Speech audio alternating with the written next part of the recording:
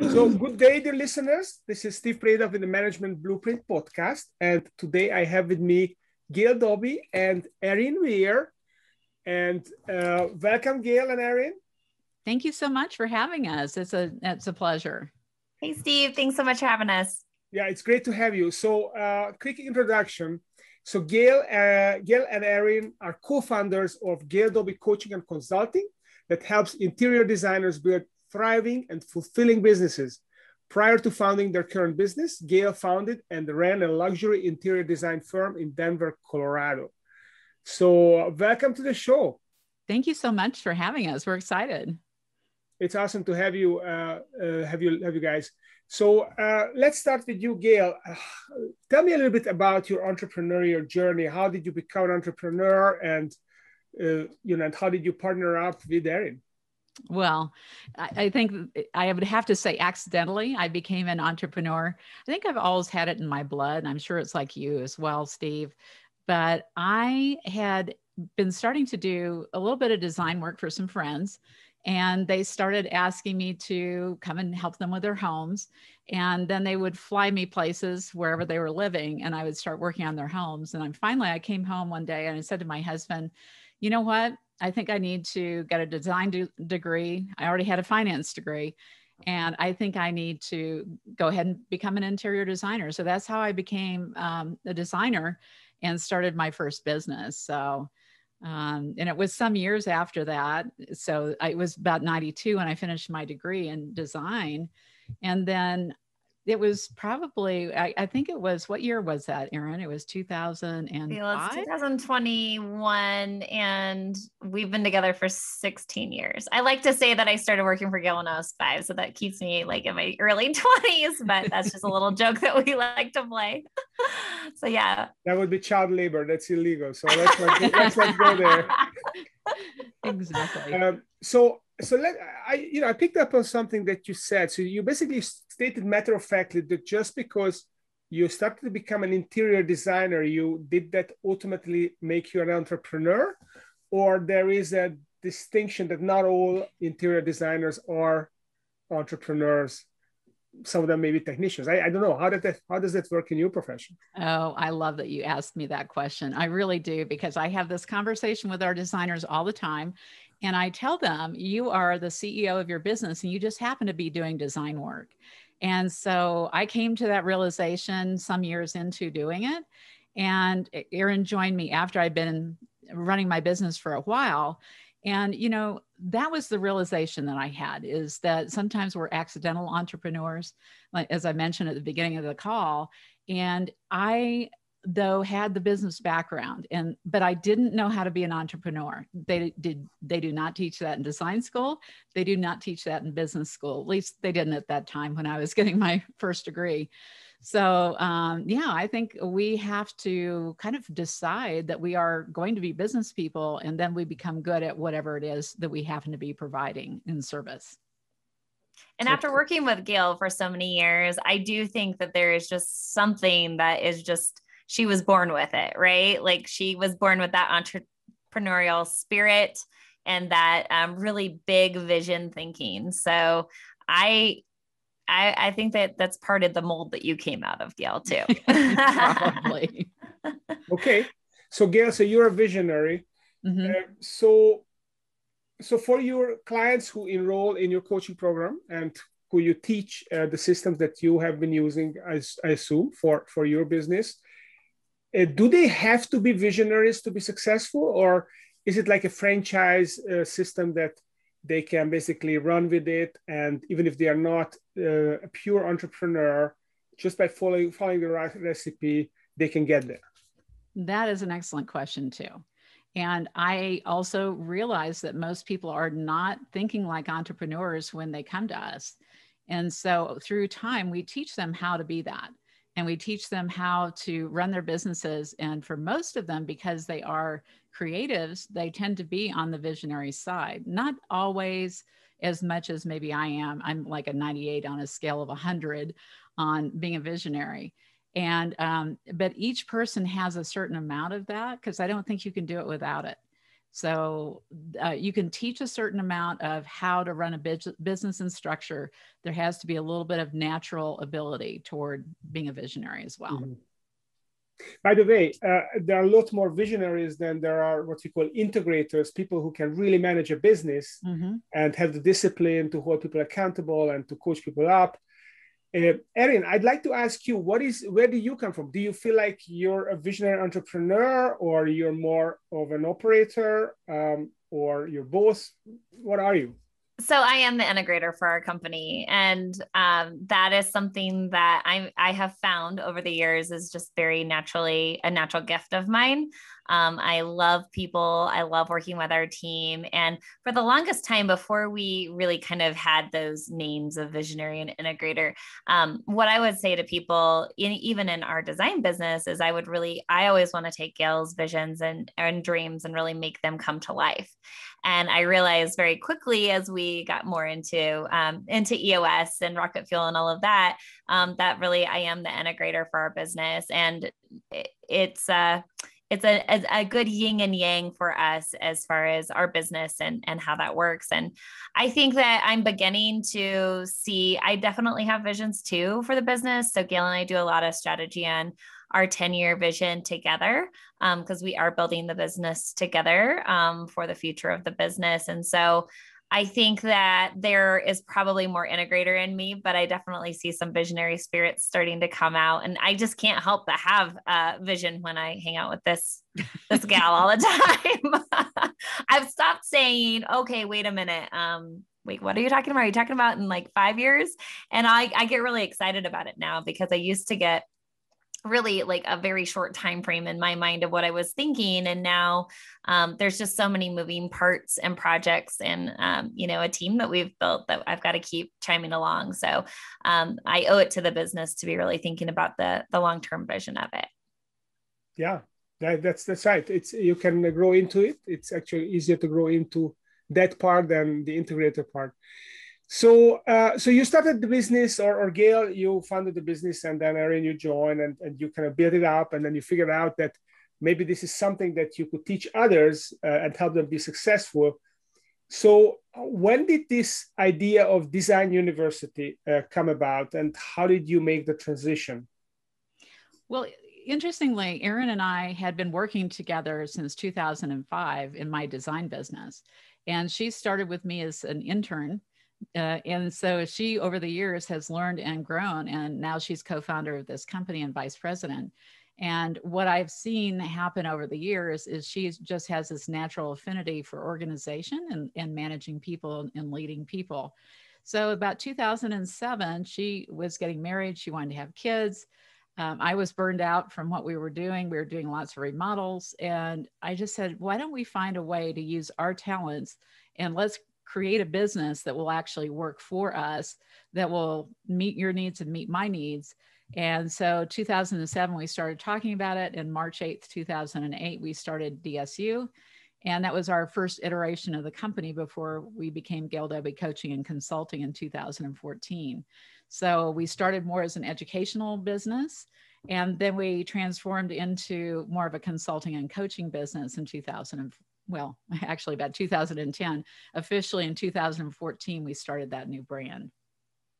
And I think that we were just really thinking about, what kind of shortcuts can we provide from what Gail has learned in her interior design business, what we've learned from working together. And then Gail also has a finance degree. And so how can we take that combination and just really help our industry, help up level our industry and help people?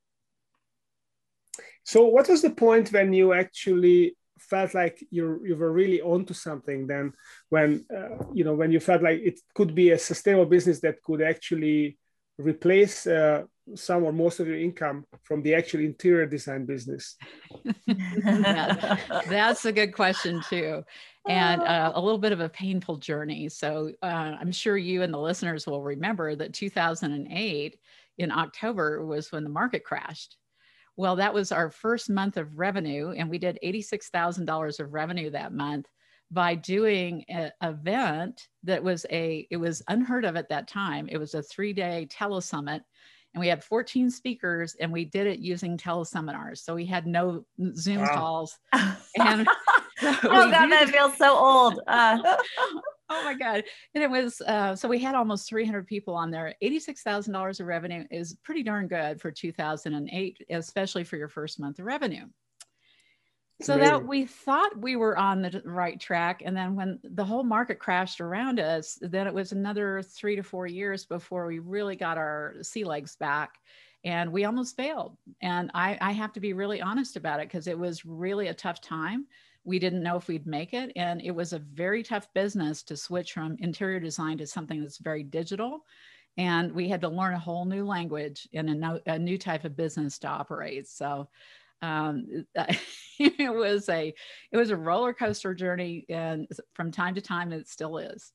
Yeah. And the telesummit really was our first attempt at building a list, right? We knew we had taken some classes. We knew we needed a list. If we wanted to sell to designer or to other interior designers, we only had, our friends that we knew of. So we needed to start building an email list, and that telesummit helped us begin that. We partnered with someone that had a list already, and she was part of the event as well. And so that was a great partnership to begin everything. And then we started with trying to do a monthly membership program, just a really low cost membership program.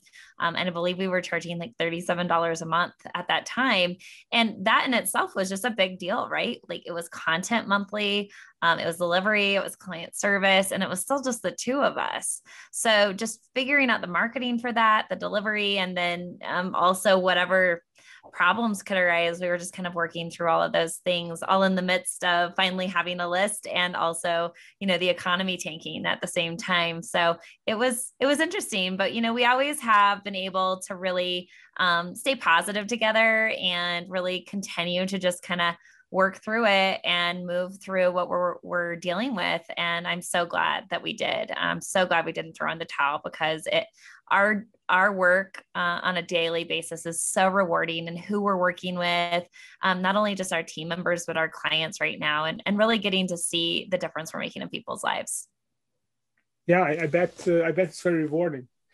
So I'm really curious about how you constructed your program. Did you model it on another coaching program and just took it into the niche, or was it like completely the grounds up? This is what worked for you, Gail and Erin, and you basically just used your own best practices and started teaching it? Well, that's another great question. You have a lot of great ones, Steve. So what can I say? I got 5 stars from you. You do. Well, I've had a few mentors along the way that I've followed, and one of them said, you create the program and sell it before you actually build it. And I love that concept. And that's how we really got into the higher level programs that we were doing. So when I started developing a coaching program, I actually I did a survey, and I asked our clients, what is it you really need? And so I took that information and I created a framework for a program, which at that time was 6 months. And so I put together the modules, and I said, this is what they're going to be. This is what the cost is going to be. I think it was about $2,500 at that time for a 6-month program. And we got 12 people to sign up. And so we built it as we went. Yep. And that was something that I learned, is I was like, wait a minute, we're going to start selling something that we haven't completely built yet. And Gil's like, well, let's just at least see if this is exactly what they want, and we'll just build it as we go. And that was a big learning curve for us, because in my mind, I was like, wait a minute, we got to do this straight A's. Like we got to have it all done and in the bag before we sell it. And that has really helped streamline our learning, and what we're offering people is coming up with the idea based on their feedback, and then starting to just develop it once we've sold it. And now we just improve on it by, they'll tell us what their problem is, and I'll create a new tool for it. So that's something that I do. And it's just a natural tendency of being the problem solver that I am. And so for me, that's the key, is just, it's constant creativity. It's constantly solving problems and finding out what our clients need, and then building what they need. And of course, I have, for our company, for the two of us, we've probably invested at least $400,000 in classes and programs over the years to educate ourselves. We operate on EOS, which we highly recommend for any company that is of the right size, which is usually around 2 million or about 8 people. And I'm just a real avid learner. So to me, it's all about taking what I can learn from all the other experts out there and collecting it in the right format and learning how to teach it to people who are very visual. So that's kind of how we've gotten to where we are right now. I really love this concept of following the need with a tool. Mm-hmm. So it's not that you have a system that is carved in stone. You are keeping your ear to the ground and listening to your members. And if they have a problem that you haven't addressed it, okay, what is the tool that you could construct to help them with? This is awesome. Actually, this is different from EOS because EOS have been carved in stone for the last 15 years, right? And, and it's a complete tool set. There's no need to improve it. I'm saying tongue in cheek. So that's fascinating. So what is special about interior designers? How are they different, and how are their needs different, or is it just the same as any other business? No, it's not. A whole nother animal. Yeah, it is another animal, and it's not meant to be in any ways negative at all, because creative people think differently. And I happen to have both sides of the brain. Erin has both sides of the brain. Creatives, like designers, as a rule, are very right brain. And so for us to teach them how to run an effective business, we have to help them understand that they need that left brain to operate and that they can learn it. And they don't necessarily believe they can learn it, and they're scared of numbers and they're scared of spreadsheets. And my goal is to always get them over that and have the light bulbs go off. And then they will learn it and they will become great business people. And we've watched our clients go from 200,000 to 4 million in 7 years. We've seen people double their business in a year. We had one person that came up to me at market last week and said, we were $1 million last year. We're going to be at $2 million this year. And it's because we have figured out a way to talk to creatives in such a way that they can apply it and just start doing it. And then I keep teaching the finances, and eventually it'll sink in. It's just it's a daily process of learning how to teach something that is not easy for that right brain creative mind. Right. Well, and not all interior designers have gone to design school. Some just have that God-given talent of design and that creativity. But for those of us that have gone through design school, we have not gotten very many business classes offered in our courses. So Gail, you should tell that story about your teacher, what she was asking you in class one day. This is in design school. It was probably 92. And it was our one business class that we had. And she turns to me in the class, and she knows I'm a student and that I'm also practicing at that moment. And she said to me, do you know how to do this sales tax? And I said, yes. And so I ended up having to teach the students and the teacher in class how to do the sales tax. And it wasn't too long after that the head of the department said, would you be interested in teaching that business class? And I said, well, thank you, but no, thank you. Because it was, I think at that time they were offering $33 per class hour, not including drive time and your preparation or class time or tests or anything.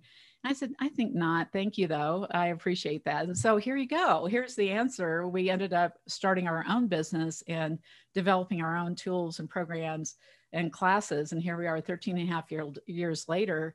And I think we've got the best programs out there in the industry to help people grow and scale their businesses and learn about business.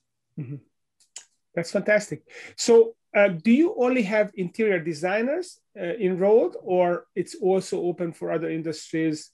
Are there other industries that have the similar issues of maybe people are being creative and don't have affinity and some kind of craftsman type business? That's also a wonderful question to ask. And we help many industries, lighting designers, landscape designers, architects. I've helped CPAs and bookkeepers as well, salespeople. So it's really about teaching the business principles in a way that makes sense to people. And it's very streamlined so that you can actually take our materials that we usually teach over a 3-day period. And in 3 days, they have a complete plan for how they're going to go and build their business, and a 3-year model, financial model for how they're going to make money at the business. And that's something that we do with all of our clients. And it doesn't matter what industry you're in, everybody needs that. Yeah. So we actually, we started with interior designers because that was a natural fit for us of the industry that we were coming from. But this year, Gail even wrote her first book, well, it's not your first book. It feels like your first book because it's so recent, and it's so like a daily task right now, just keeping up with all the book items. But she created a book called Your Creative Value Blueprint, to help creatives get paid what they're worth. I think that I may have the tagline a little unedited, but she's out there. We finally got print versions in the mail this last week. We're really excited about that. But our hope is that is a book that can really help a lot of the creative entrepreneurs and also extend us into meeting more creative entrepreneurs in their business path. That's awesome. And what is the program? What does the program look like? So they come in, you teach them how to read a balance sheet, how to create the business plan, and what are the basics. But is that it, or it's more of a longer term program? And what does it take for an interior designer who's complete rookie? Maybe they have a practice, maybe they make $200,000-$300,000. To go from there to having a real business with employees and systems and all that stuff. What is the proven process for you? Oh, yeah. Well, and you have to have a proven process, and we do have a proven process. We have spent years. We have a 150-page manual that I developed over time, and we literally just reviewed it and revised it again because we're constantly improving. And so we have a process that we teach. And it's something that other team members can teach as well, which is really great. But we take people from the 10-year vision, which is very similar to EOS, and then we walk them through everything from their values, their vision, their why, and we help them figure out their culture for their business. And then we teach them how to manage their time. We teach them how to read financial statements, the balance sheet and the P&L. And we teach them about cash flow statements, and we teach them about how to hire and how to manage their client processes.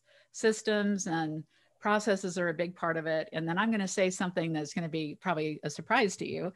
And then I'm not a big fan of business plans. As a matter of fact, I tell people I would rather not have you have a business plan. I would rather have you have a financial model so that you know what you need to be doing every single day to achieve your goals.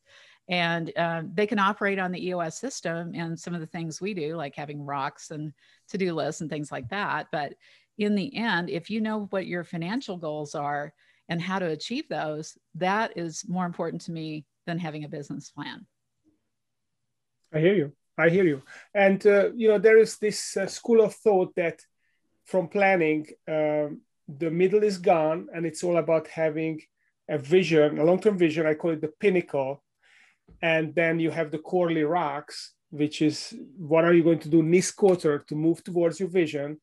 And what's between the pinnacle and your quarterly is less important, right? Exactly. Because if you know where you're going and you're going to do your climb with discipline, the 90 days, then you can figure out what's the next climb going to be. And you just hit your metrics and you're going to be fine.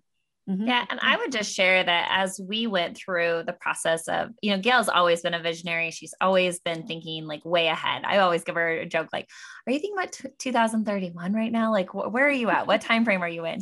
Anyways, but, I think that process that Gail's always involved me in, but there was something about our time in getting set up in EOS that really, I just felt so included in creating that vision. It wasn't just based on what Gail wanted. It was also what I wanted and what our leadership team wanted. And just that buy-in in itself of all of us being in line and really what we're looking for. And it's not just Gail, the owner, setting that vision. That was really powerful. And I loved the idea of like that bigger vision and then working backwards. So looking at that 3-year target, looking at what we need to do for the year, and then breaking that out by quarter. And for some reason in my brain, that just clicked. And it has really helped stay excited about, even if we have some things that aren't working, or we have some issues that arise, just really kind of coming back to that bigger vision and staying excited and focused on that. Okay. So you obviously use EOS, and was part of your thinking, perhaps, to create your own model. What are the EOS is one of those management blueprints I always talk about, scaling up the E-Myth, 4 disciplines of executions, three Hag way, and many others. What other frameworks, management blueprints, whatever you want to call it, inspired you to put together your system? So did you have some other things that you learned a lot from and got ideas from? Well, I'm a reader. I'm a huge reader. So I read everything I can get my hands on. And I can't say that I take one other system as much as I do EOS. There are so many good things that are out there. And I just picked the pieces from each of those that I think will meld well into a program that is followable and doable for our clients. And if they will follow that, they will get the results, because we know that based on our experience, this is what works. And we also tweak what we learn from our clients and keep putting it back in. So we keep remixing the batch until we get better and better at what we do.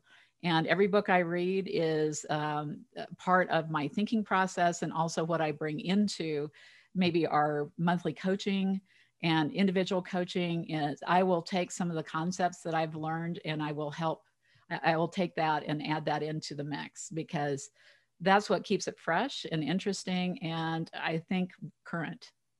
Yeah. And I would also share that, we're problem solvers. We're solving problems every single day, whether it's for our business or for our clients. And Gail and I are really good about taking a moment to reflect on what we've learned.